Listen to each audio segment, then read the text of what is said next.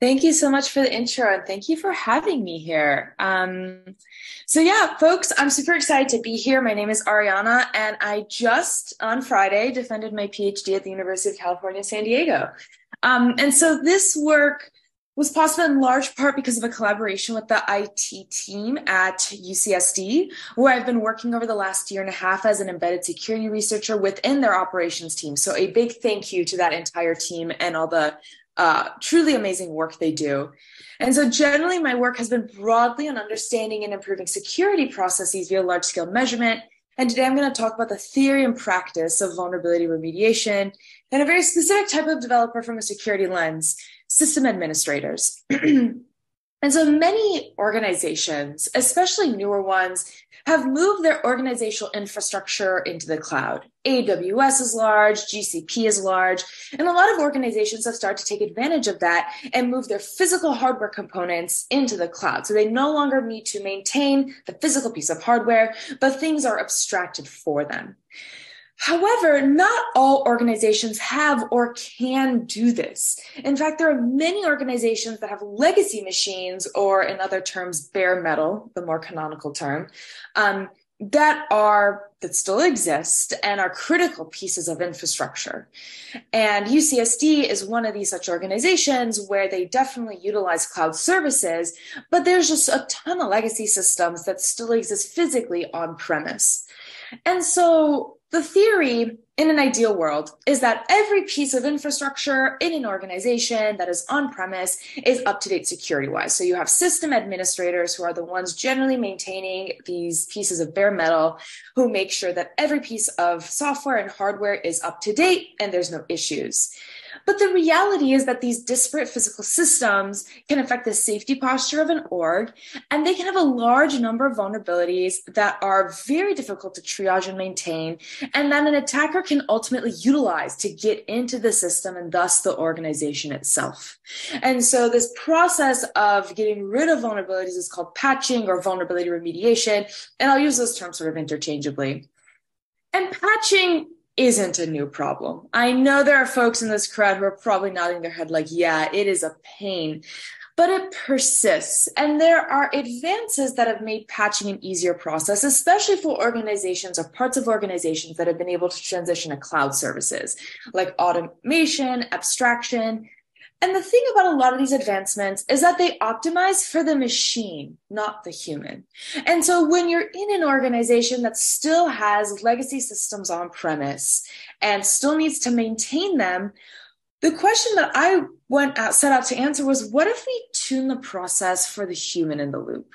What if we took the process and the technologies that are being employed and examined holistically how to make this process easier for the people doing the job? In other terms, how can we make patching a more effective process? And so we asked this question in our organization at UCSD because, like I said, I've been working as an embedded security researcher, and this was an issue that was continually coming up, that, we're having difficulty getting people to patch. And so in order to answer this question and examine how we can optimize for the human in the loop, we first have to examine what was being done before. And so I sat down with the team that was in charge of sending out these notifications.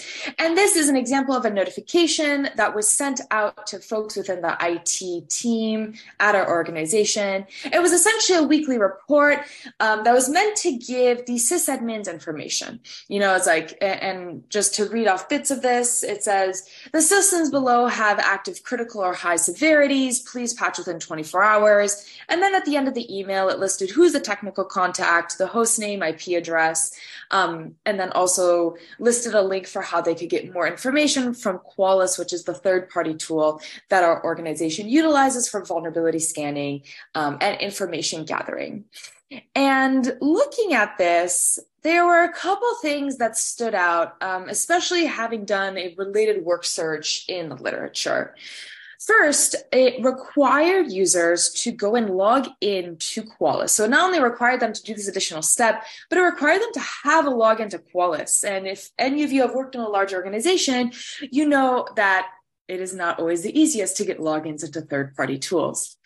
The second thing that really stood out is that the email listed the raw number of vulnerabilities. So in this instance, there was 1 severity 5, which is critical, and 8 severity 4, but it didn't list the type. It didn't give any other information. It really relied on the system administrator having access and having time in that moment to go log into Qualys to look up what are the SEV4s, SEV5s, and with any third party tool, there are obviously issues, downtime, so this didn't help.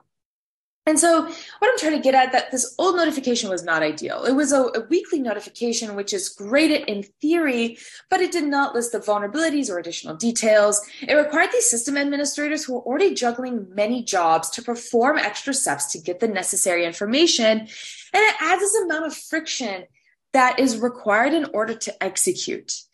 And so, again, working with the security team and taking best practices from security literature and looking at what has been done with vulnerability notification, I worked with the team to craft a new notification and a new pipeline.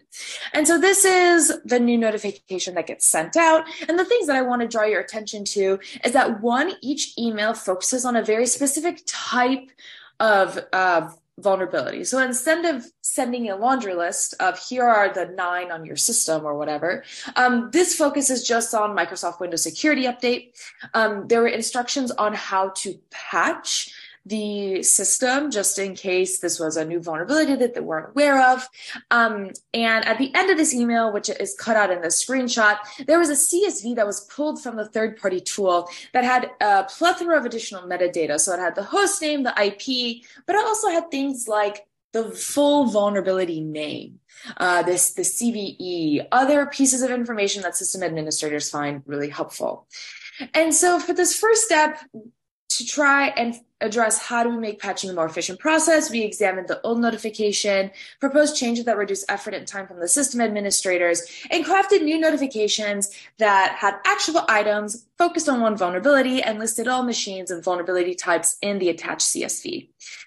But like I mentioned at the beginning of this talk, I do a lot of large-scale quantitative data analysis. And so we don't actually know whether these changes were effective until we went and analyzed the subsequent data.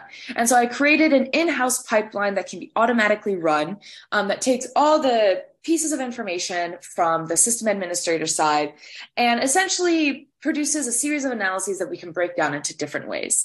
And in aggregate, we saw that because of these changes, the patching rate increased from 3% to 78%, which is a huge difference. This is already a success.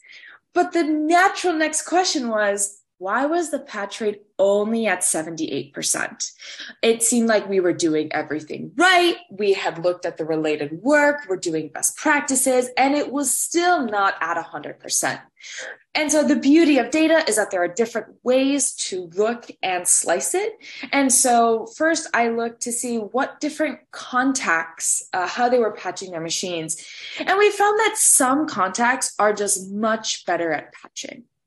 When we then looked at the vulnerability families, we found that certain vulnerability families get patched more. Things like Zoom, browsers, standalone applications were getting patched faster and at much higher rates than things like operating system distros like Red Hat. And the hypothesis there, which intuitively makes some sense, is that standalone applications that have easier patching processes were easier to prioritize because they don't require downtime for the system administrator. Because again, system administrators are juggling many jobs and many needs, including the needs of people who are using those machines. And then finally, we also found that some vuln families just take more time to patch. And so this is kind of following up from the last analysis, which is that there were some vulnerability families like operating system distros and like Microsoft Windows updates that just took more time. And we, again, the hypothesis that there is some overhead that is required there that was slowing the process down. But at this step, we took a step back and we're like, okay, the quantitative data is telling us a lot, but we also conducted semi-structured interviews with these system administrators because we knew them, they knew us, to add the qualitative view to the quantitative data. And we learned a lot in these interviews. And some of the high-level takeaways was that, first off, the monotonicity of the old email notification made it really easy to ignore. And the reason that we were seeing a much higher patch rate with this new notification is because it wasn't the same thing every week. We also found that many teams have exceptions. And this was actually super interesting for us because it showed that there was a discrepancy between the vulnerability remediation notification pipeline and this exception pipeline. That there are some teams that have exceptions for various servers, various vulnerabilities, and they thought that that was getting incorporated in the vulnerability pipeline. And now that we know that there's a discrepancy, we are working on adding that in.